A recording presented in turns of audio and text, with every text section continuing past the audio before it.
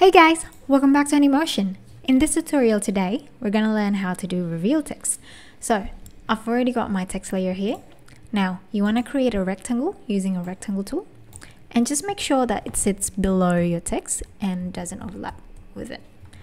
Then, name this matte, put that underneath your text layer, and then you wanna look for set matte on your effects and presets, and then drop that onto your text layer. And set your matte to your matte layer basically, and turn on the invert matte so that we can see the text. So basically what this does is this shape layer is just acting as your matte. So for example, if we move your text layer around, it's gonna disappear where your shape layer is. Right, now we want to animate the text. So toggle down your text layer, go to animate and go to position. Now we want to animate the y-axis and just make sure that your texts disappear. Now, under your range selector, we want to animate the offset, and then you're on 1 second, create another keyframe and set the offset to 100. And we want to easy ease this by hitting F9 on your keyboard.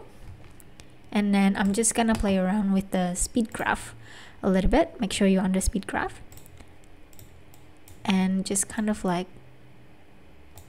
nudge the handle to there.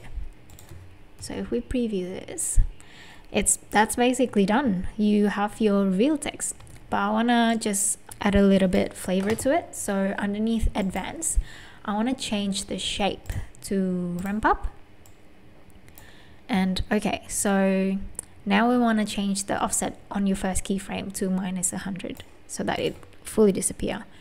Let's preview this again. Yep, looking much smoother.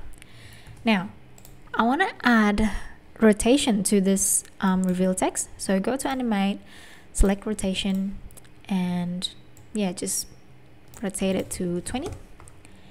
And then under your range selector, do the same thing again. So offset -100, and then on your 1 second, offset 100. And easy ease that again with F9. Let's preview this. Okay, it's looking okay, but it just feels like it's a bit stiff there. So I think I'm just gonna set the first keyframe of the offset to 0 instead of -100. Let's preview that again. Yeah, looking much better. Yeah, so that's it. That's how you do reveal text.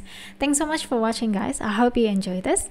If you have any questions or if you have any suggestion on what tutorial I should do next, please leave that in the comment below.